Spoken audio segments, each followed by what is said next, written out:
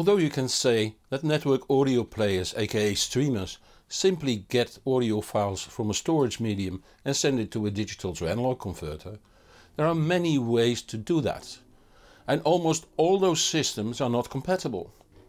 In this 40 minutes long video, a comprehensive overview of most systems.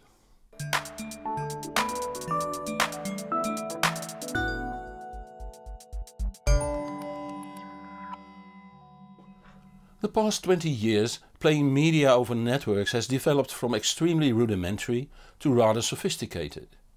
From a situation where 640 by 480 interlaced video and MP3 at 128 kilobits per second was just doable over a local network, to a current reality where 4K video and 192 kHz 24-bit FLAC files are streamed over the internet. Even voice control is slowly getting into the market. In this video I will describe most popular network audio players, so no video. I will also demo Google Home, so if you have a Google Home speaker nearby, you might want to switch off its microphone during this presentation. Every digital audio player can be divided into a number of function blocks. Let's begin with storage. This is where the audio files are stored. These audio files will have some kind of labeling. In a CD player, a CD has very rudimentary labeling, while in an advanced digital audio player, this file might include over 100 metadata fields. A second building block I named control, and the third database. We'll see their functions further on. A fourth function I named renderer, the fifth remote control. Please do realize that throughout this presentation these blocks represent functions, not necessarily physical devices. Storage can be a CD drive holding a CD, a hard disk, thumb drive or any other storage medium. Remote control can be an infrared remote like that of your TV, but it can also be a smartphone, tablet or computer. Renderer in essence includes the digital to analog conversion, amplification and loudspeakers or headphones. Although in many cases amplification and loudspeakers and even sometimes digital to analog conversion will happen outside of the player. For this presentation, however, it is irrelevant whether these are integrated or done by separate devices. When the digital player is switched on, it usually will query the storage for its content. The result will be stored in a database. When the user makes a request, control will check the database, gets the corresponding file from the storage and send it to the renderer. The user request can be done on the player or over a remote control. Simple infrared remote controls are unidirectional. More advanced remote controls like apps on a smartphone or tablet are bidirectional. If we remove the bidirectionality of the remote control, we have the functionality of the first digital consumer player, the CD player. Now let's go to the present. Hey Google, play blues music over home speaker. Sure, here's the Spotify playlist called Blues Classics. Hey Google, stop. I'm told that a subscription to Google Music would give more control, but this is what early adapters are using now. And it's not only music files. You can also have it play radio stations. Hey Google, play BBC Radio 1. Alright, here's BBC Radio 1 on the BBC.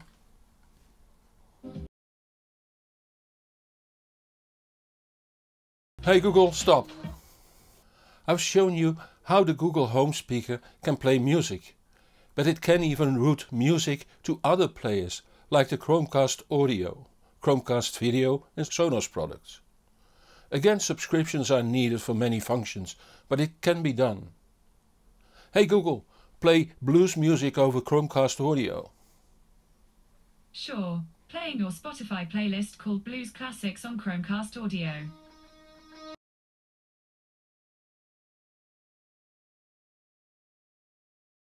Hey Google, stop. Google is not the only voice controlled service. Apple and Amazon also have these kinds of services, although Apple has a rather closed system and a less perfect system than Google. I have no hands-on experience with Amazon Echo yet. Now, what's the topology of such a system? There are two environments, the cloud and home. The cloud does the control, the storage and the database and connects to the home environment over the network interface using the internet. At home there again is a network interface talking to control. Control listens to the internal microphones all the time to pick up the attention call "Hey Google" and listens to the request. It sends that audio over the network to control in the cloud. There the instruction is interpreted and the response is returned to home. That can be a remark, a question or a result like playing music. I know of no home audio equipment that listens to any voice control system, not even if a service like If This Then That is used for interfacing. IFTTT.com lets you specify what should be done on a given request. You can for instance define the request "Watch movie" as lights low, blinds down, beamer on and AV receiver on Blu-ray player. But it requires some logic thinking and my guess is that it will take still some time before we see that widely used, especially in the quality home audio market. Using file-based audio players took over 15 years before it became more or less mainstream. Let's go back to that point in time, for as often things are more clear when knowing how they developed over time. For at least 2 decades CD was the only way of playing digitized music. The music industry pushed the market to consume more and more music and found easy prospects in youngsters. The rate at which new hits were born and the financial limitations of the youth had already led to a lot of mixtapes on compact cassette. But the sound quality of affordable gear was very low, while even more important, the ruggedness of the cassette was poor and cassettes also laid a burden on the pocket money. By the time Dad bought a new computer and donated his old computer to the kids, a very comfortable way of proletarian sharing of music was discovered in the shape of MP3s. Just hook up 2 PC speakers to the computer and set up a sharing sneaker network with friends, and now everyone can play the music that they shared. Later on the sneaker network was replaced by the internet. MP3s were ideal since they were about 10% of the data. Hard disk capacity was expensive at that time and sharing over the internet was slow. When we look at the block diagram of such a setup, we see control, storage, database and renderer.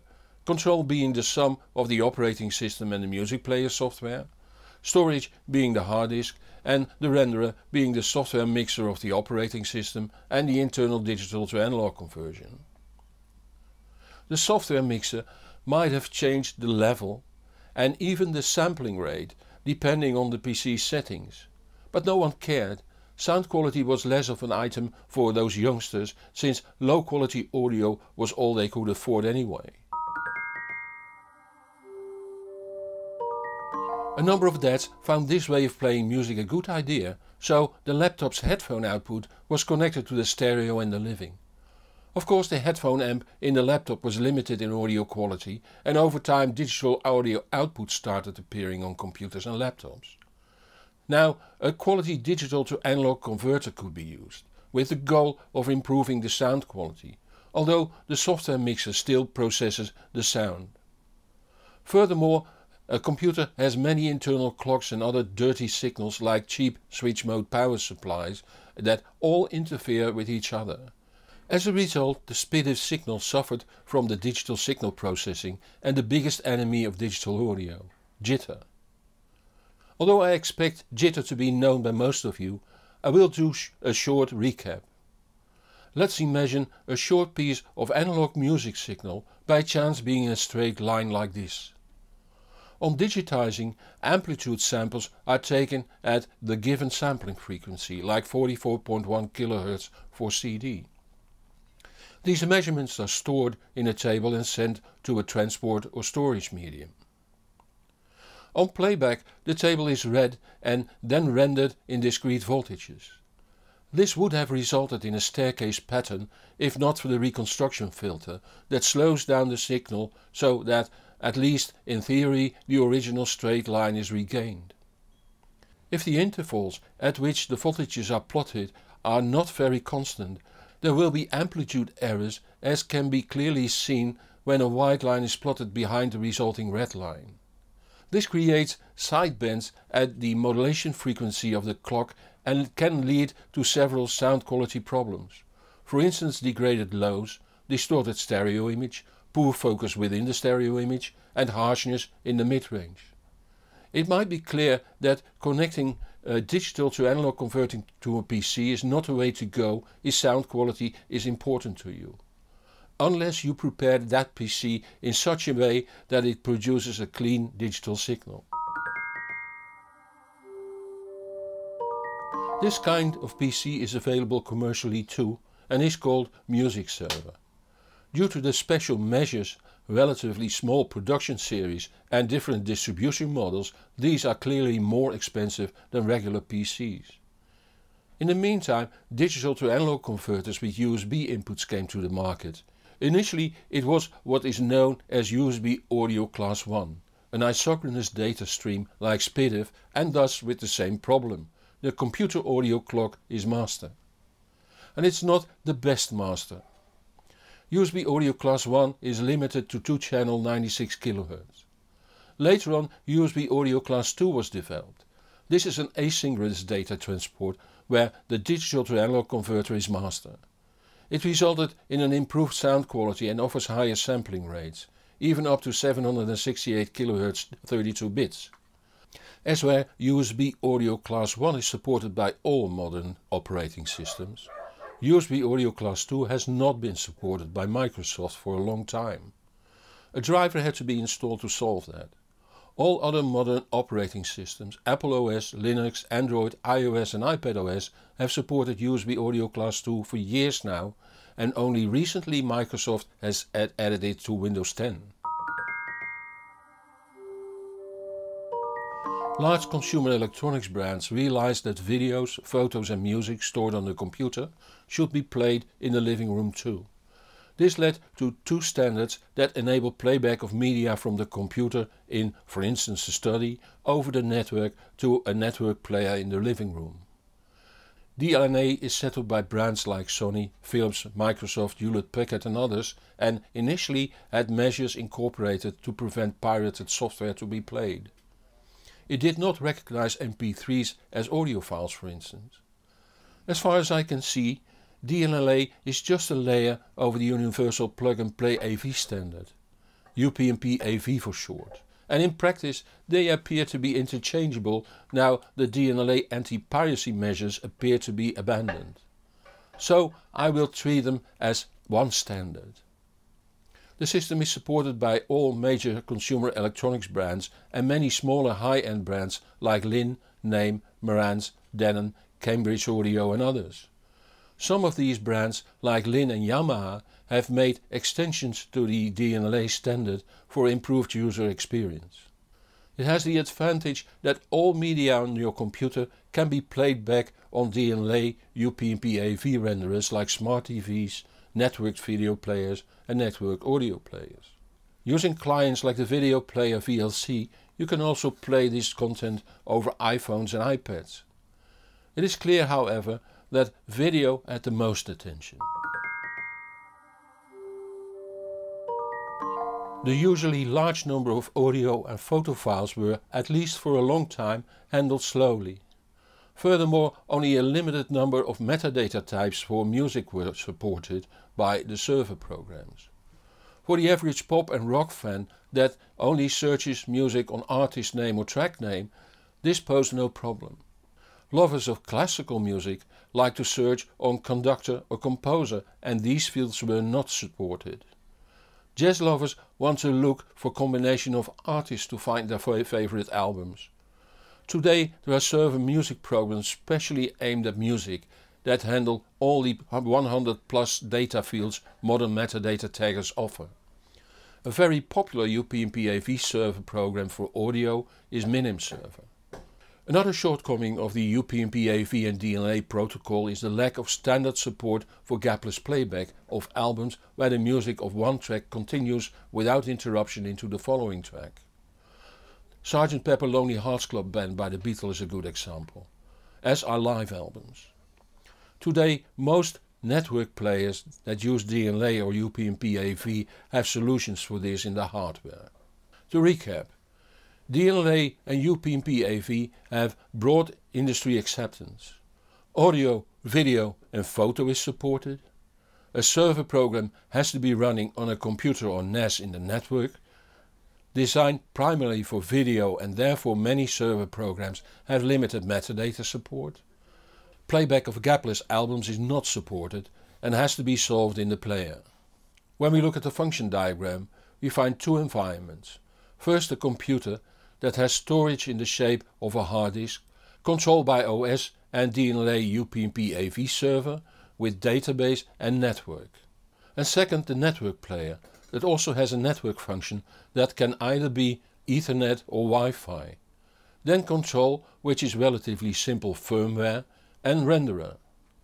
The UPnP AV DLNA profile also knows a two-way remote control standard. Some years ago there were dedicated remote controls. Nowadays smartphones and tablets are used. It comprises network, control and display. Control receives info from the control in the computer over the network, sends it to the display and returns touch info that the local control sends to control in the computer over the network. Control in the computer then sends the audio file to the network player. This setup can be controlled from all three environments: computer, remote control and network player. The most recent instruction is leading.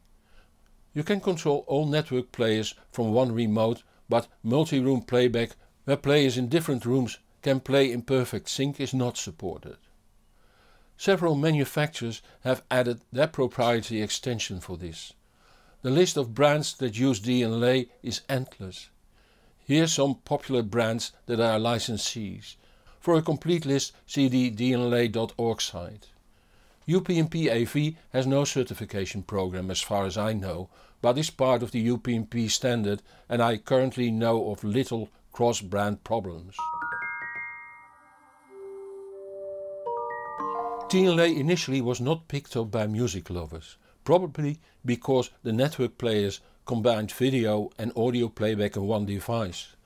Especially in affordable equipment, the video electronics has a profound effect on the jitter behavior of the analog electronics.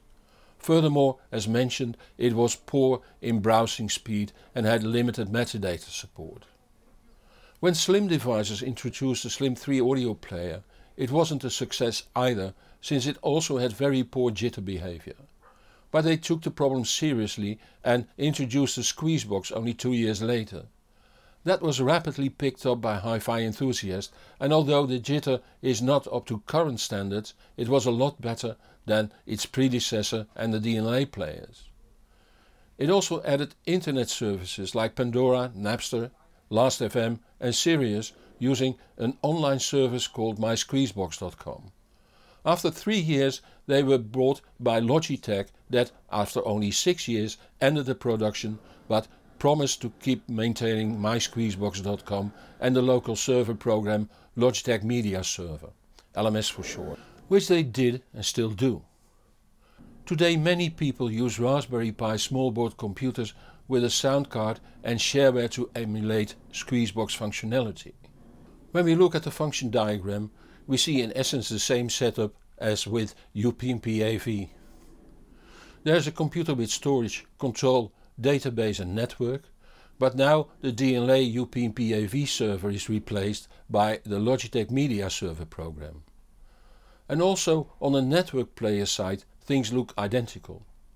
Most Squeezebox models had a display except for the Duet that had a dedicated handheld remote control with iPod-like controls. A Squeezebox system can be controlled from the player, from a remote control and from the computer. On the computer you use an HTML interface, while on tablets and smartphones apps too are available from third parties. The system is not difficult to set up if you are familiar with computer technology, but digiphobes will have a hard time to get it playing. So if we sum it up, we see that the software is still maintained but not further developed. It is partly open source and a lot of plugins are available, for instance for Spotify, Tidal and other streaming services. And the Logitech Media Server also supports photo and video over UPnP-AV.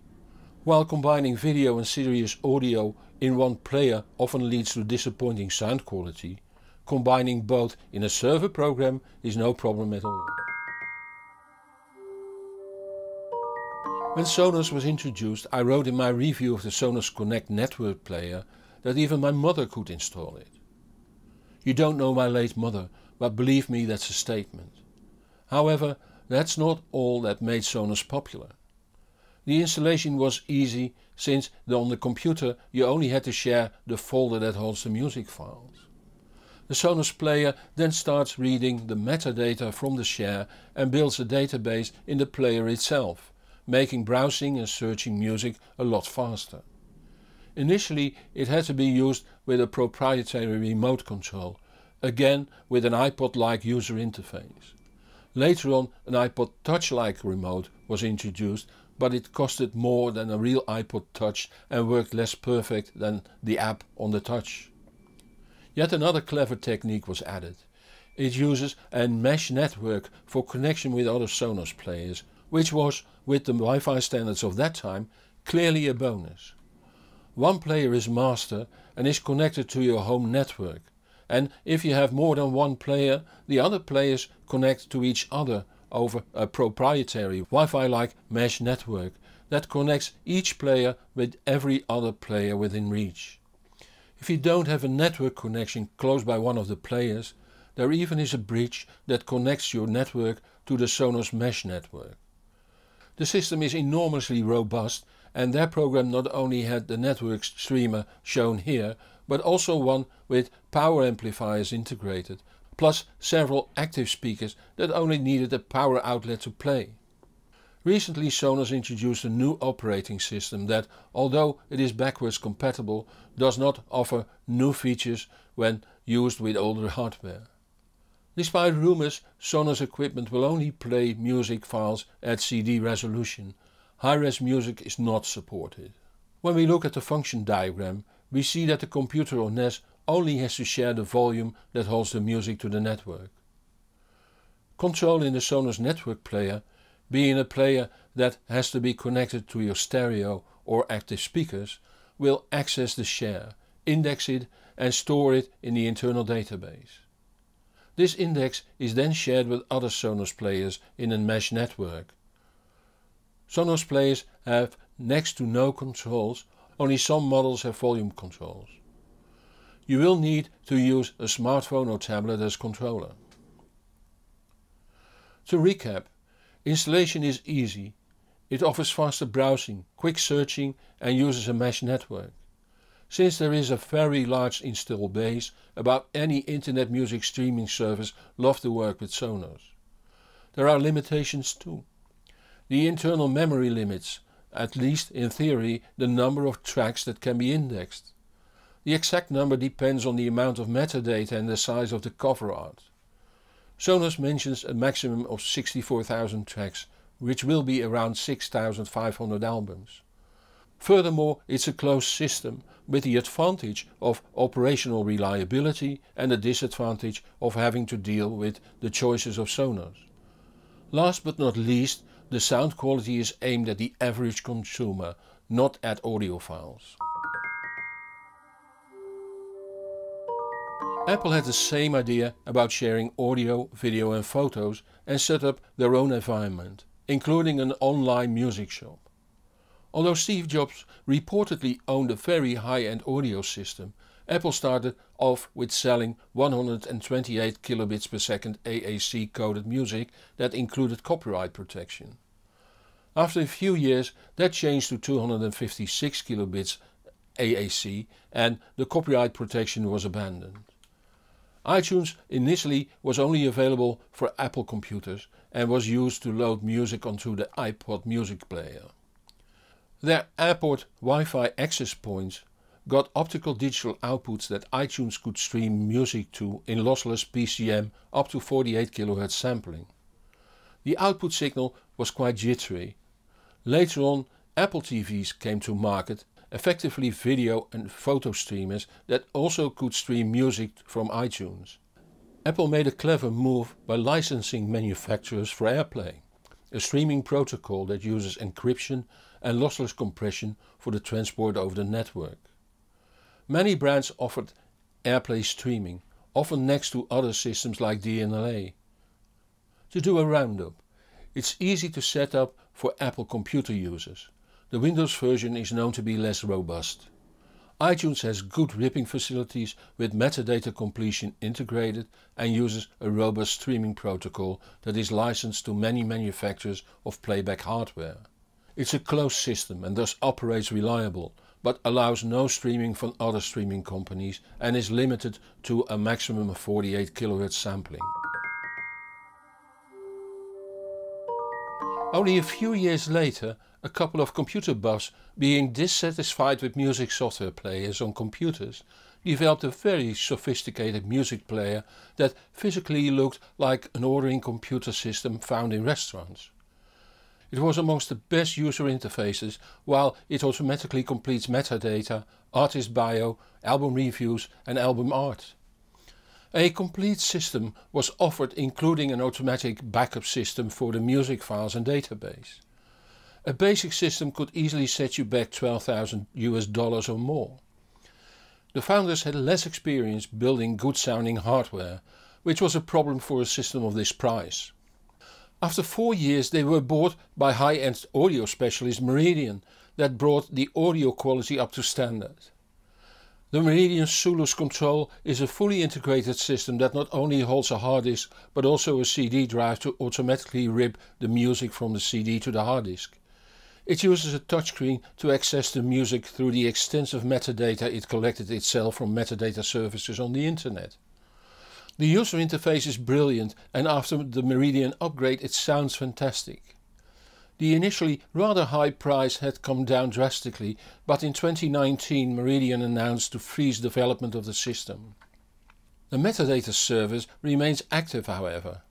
When we look at the function diagram, we see the usual functions: control, storage and database. But this time there is a touchscreen as user interface and a CD drive for ripping.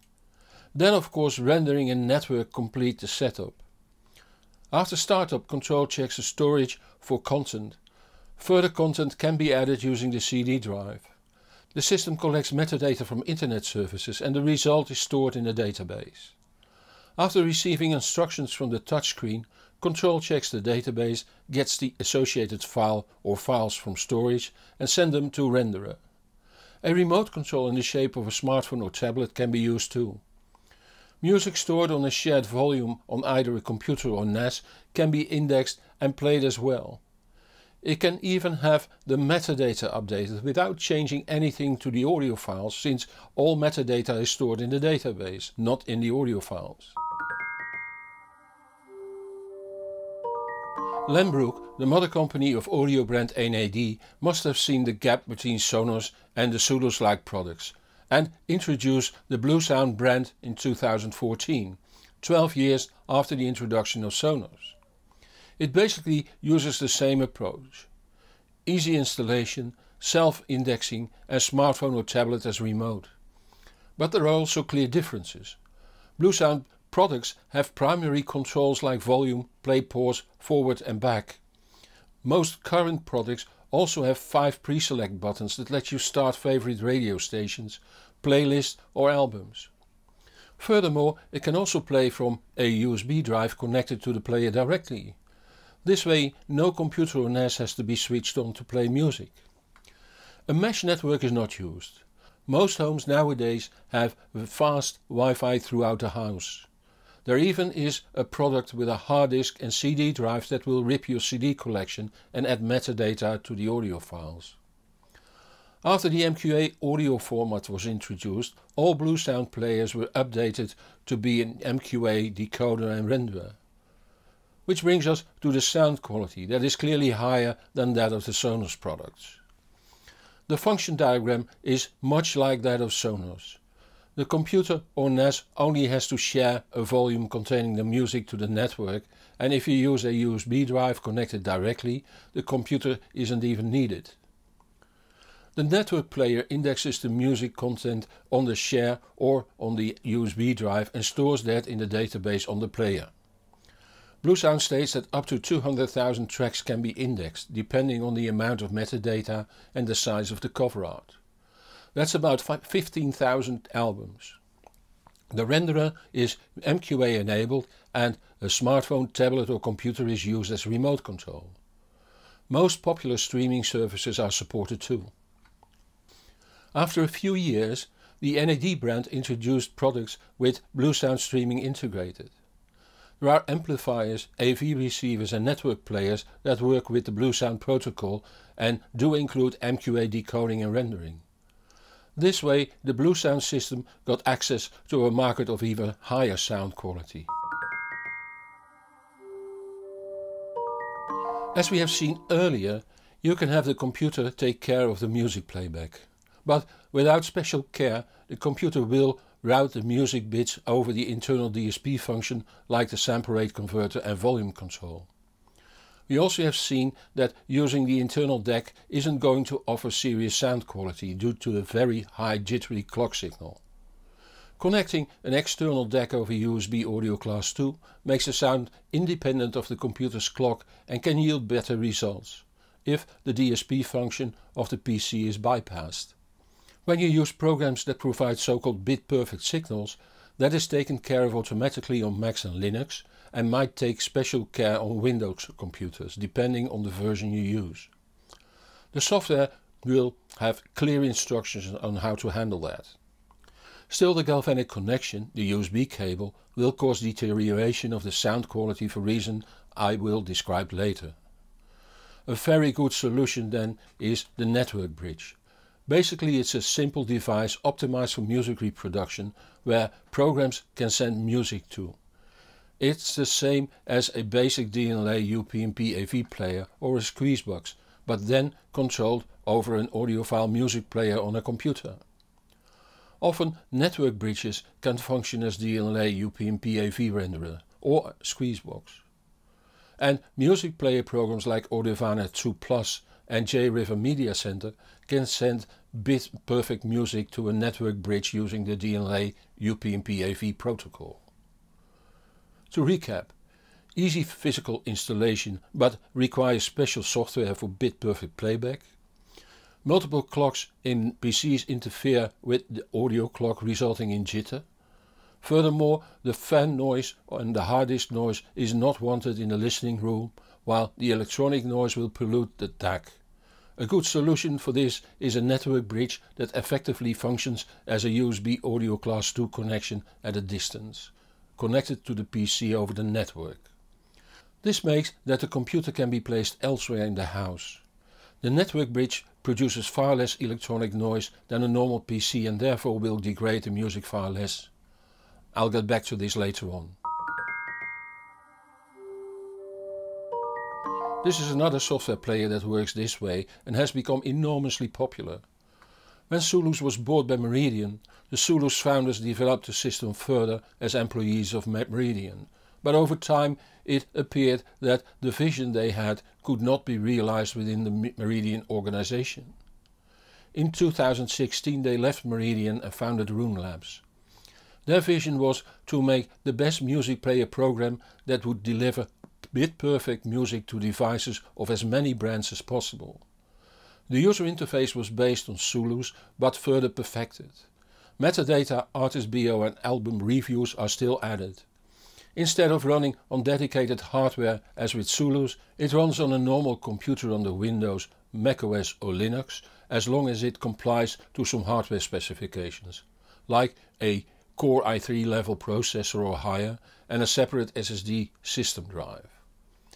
There also is a special server version of Roon that runs on a headless Intel NUC computer. Once installed it needs no further user maintenance and updates can be taken care of automatically. Playback can be done as normal with computers over the internal digital to analog conversion or using an external DAC. They also developed a protocol to send audio over the network to what they call an endpoint. In its basic form, it's just a network bridge that is connected to the computer over a network connection using a special protocol called RAD. In almost 5 years of existence, they managed to have many brands support this protocol that is user maintenance free. Over 800 devices by over 220 manufacturers are now available. Those include brands like Bluesound, NAD, Auralic, Volumio and others that support RAD next to their own protocol. It supports multi-room and allows for plugins called extensions. Next to the RAD protocol, Roon can also stream to Sonos, Chromecast and AirPlay devices, of course with the hardware limitation of 48 kHz. Despite the price that is higher than that of other music software players, it is very popular amongst music lovers and high-end audio fans. One reason might be that it works flawlessly with equipment like a Raspberry Pi with sound card running RAD software, with streamers costing tens of thousands of euros and anything in between. A Bluesound speaker in the study, a Sonos waterproof ceiling speaker in the bathroom, the old MIDI stereo with Chromecast streamer in the kitchen, the PC speakers in the study and the Auralic RSG2 network player as RAD endpoint in the high-end audio system in the living. All controllable from your smartphone, tablet or computer. It integrates your music collection completely with your pick of music in Tidal and Qobuz streaming services.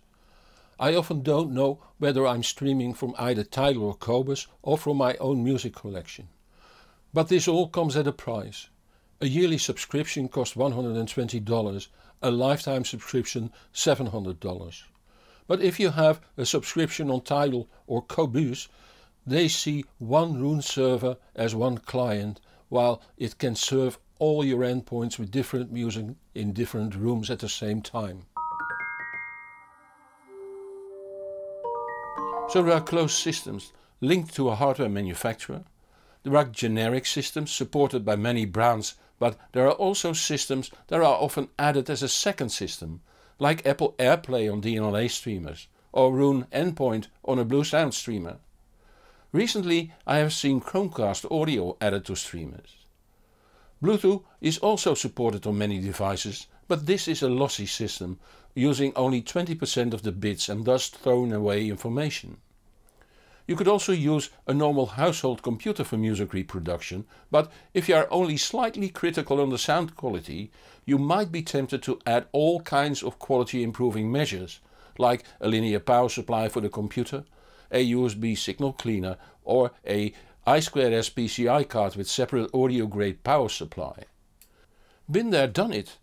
And they all help a bit, but in the end you have spent more on those accessories than a better sounding network bridge would have cost. But that's less adventurous, and the money has to be spent at one instance, where with those gadgets you get a few happy buying moments more. Believe it or not, I'm not even being cynical. I know how it is to go that route. That's where I got a part of my experience from. And with that bombshell we came to the end of this video. I hope you enjoyed it. If so, it's good to know that there will be another video next Friday, as always at 5 PM Central European Time. If you don't want to miss that, subscribe to my channel or follow me on the social media so you will be informed when new videos are out. If you like this video, give it a thumbs up. Many thanks to all that support this channel financially. It keeps me independent and thus trustworthy. If you also feel like supporting my work, the links are in the comments below this video on YouTube. I'm Hans Beekhuizen, thank you for watching and see you in the next show or on thehbproject.com. And whatever you do, enjoy the music.